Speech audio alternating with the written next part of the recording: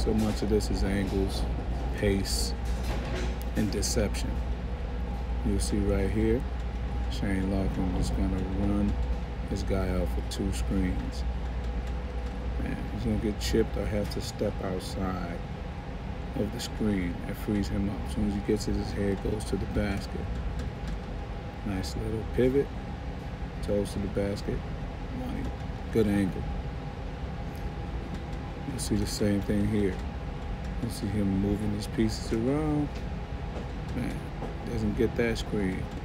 That's a fake screen. Here's the one that's coming. Look at where the ball is. Toes to the basket. Bucket. Super easy. So you can see this one here in slow mo, what I'm talking about. Look at this pivot.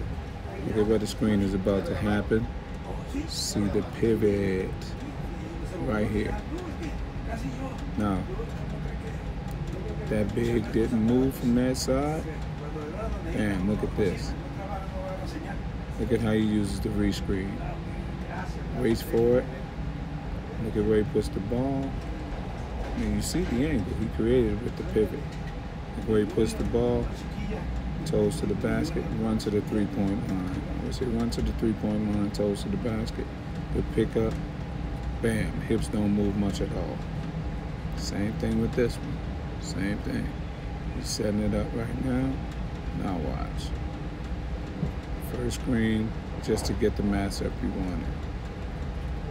Now he's coming down here. Look at where the ball is. He's coming down here, running at the three-point line. Both toes to the basket. Toes to the basket. Both big toes to the basket. Bam. Feet to the basket. Hips don't move. Get the ball up high. Money. Work on it.